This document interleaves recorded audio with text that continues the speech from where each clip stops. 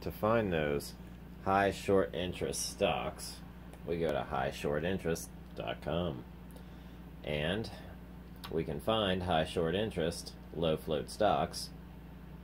121%. Yeah, well, GameStop, AMC, all the way, and many of these tickers look familiar. 40%, 30%. Well, FinViz cuts you off here at 30%. So we do show up Workhorse. And we did get this one too, but we didn't get Laser. Okay.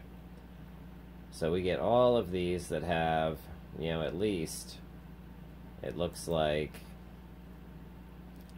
well on to 20% short interest. So if it's got 20% short interest or more, then we can come here and look through the list of stocks, if we're looking for short interest stocks.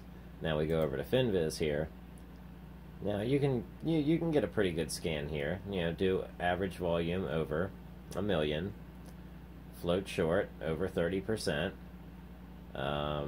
Analysts recommend hold or worse, or we can do any. And we can do current volume over 20 million, and optionable and shortable. Okay. Alright, so a hold or worse, we get 6 stocks here. So this is how you would set FinViz up, and this is, going over to highshortinterest.com. So pretty quick and easy. We can go there and check it, or I'm sure we could find a way to import, these lists into a file and get them into Thinkorswim. So, but that's about it.